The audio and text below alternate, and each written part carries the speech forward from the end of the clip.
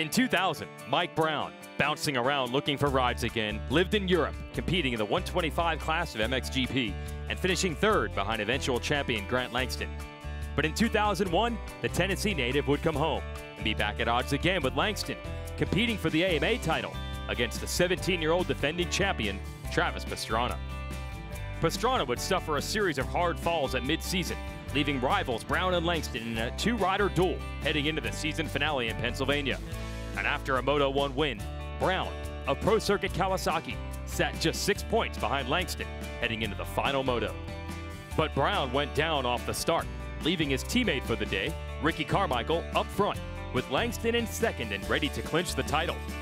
Brown fought through the field, scratching for points, and then the rear wheel of Langston's KTM failed, giving the veteran from Tennessee the opening he needed to capture the championship.